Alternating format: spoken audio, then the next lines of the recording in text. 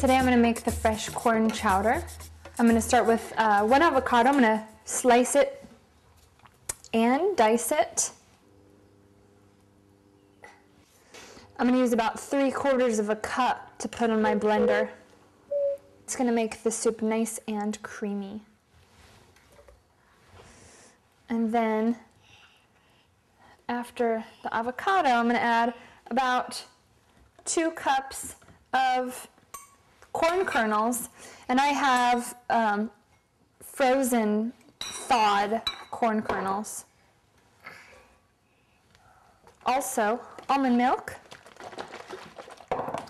2 cups of almond milk, 2.5 cups of almond milk to the blender as well.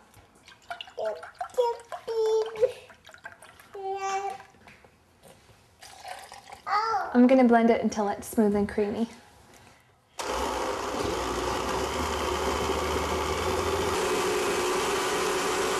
I'm going to add some salt to taste. That's about 1/2 teaspoon.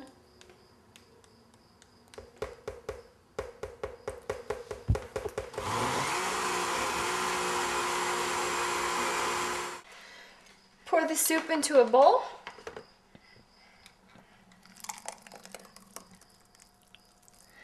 And then garnish the soup with some avocado, the remainder of the avocado.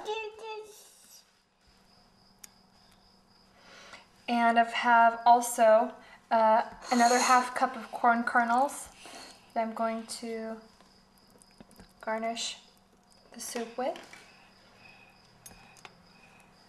And some cracked black pepper.